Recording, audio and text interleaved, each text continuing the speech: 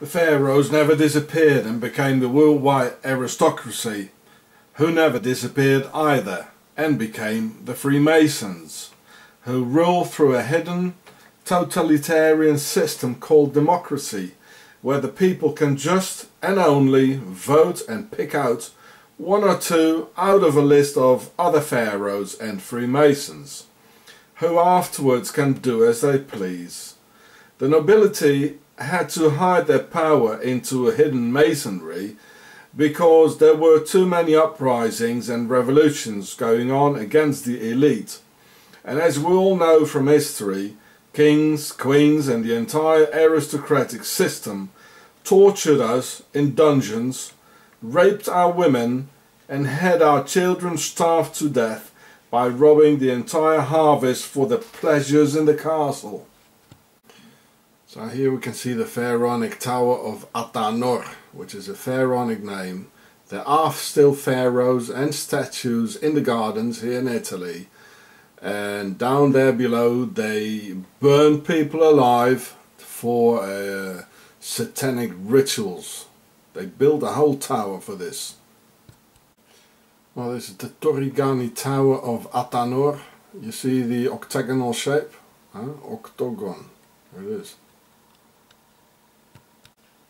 This was especially built for alchemy. And the nobility still lives there. Funny, eh?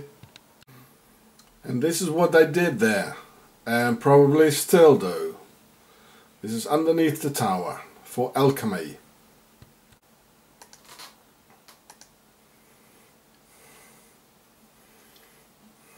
Whoa!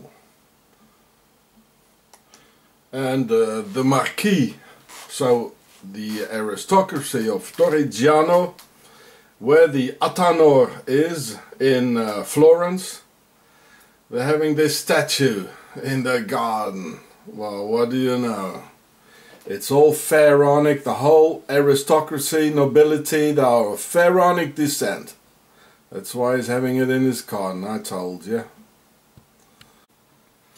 The ancestors of the aristocracy, the pharaohs from Egypt, did the same things and also practiced satanic ritual sacrifice for any sort of entity with a beast's head on the statue. Here we can see a human sacrifice done in ancient Egypt. And the Templars, who were no monks but they were second or third sons aristocracy, had their Baphomet and founded their kingdom in the Alps called OCTOGON, Switzerland. Today the descendants of the pharaohs nobility and the equally aristocratic Templars come together in their secret Freemason lodges, where they still rule the world and logically never stop doing their ancient satanic practices as what they call slow death lift and other tortures and abominations. If someone dies, normally his or her soul instantly leaves the body to the home of souls, and there's almost nothing that can come in between that process, except when the process of dying is being slowed down over many hours or sometimes even many days, mostly using code O2T torture, which is widely spread in Swiss torture detention centres, as a whole being added by a ceremony with pharaonic incantations for the sacrifice to a certain deity or and some goal, which might be a political issue of large importance, leading to their eventual aim. Well, here we can see the lifting of the soul under torture. The bird here is the soul being lifted out here. There you go. Lifted out. And here we can see the symbol of the Templars. There on the vases, which is called the canopy, where the soul goes in. And here you can see it again. It's all over on the tanks in Iraq, US tanks, and Code O2T is the deprivation of oxygen to a near life-threatening degree, which is the easiest to regulate in order to create slow death lift. So just punch pause if you want to read it. There you go. Just punch pause. This is what they're doing in Switzerland. The home of the Templars, OCTOGON.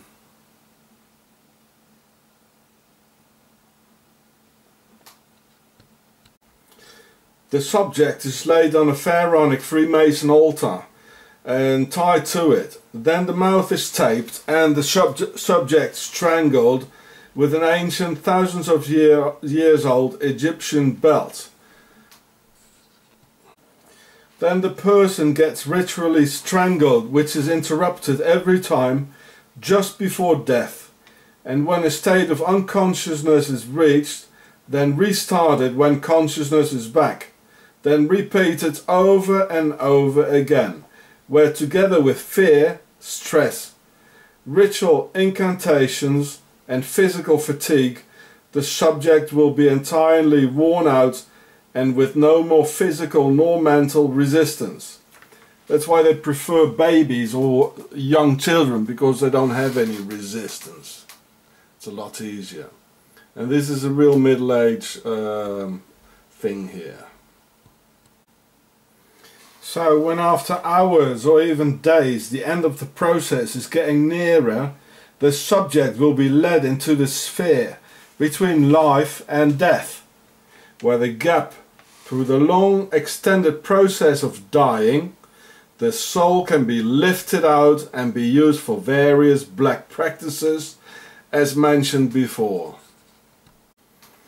So when I read in the newspaper that Marie Schluchter, who was murdered on May 13th, 2013 in OCTOGON, Switzerland, the home of the Templars, was strangled with a belt, with her mouth taped, not raped or abused or otherwise, and her face misformed into a grim expression of fear and terror, then I knew enough. You see, this bloke here, the Tolland man, still has the rope around his neck. This was a Pharaonic ritual murder in Europe.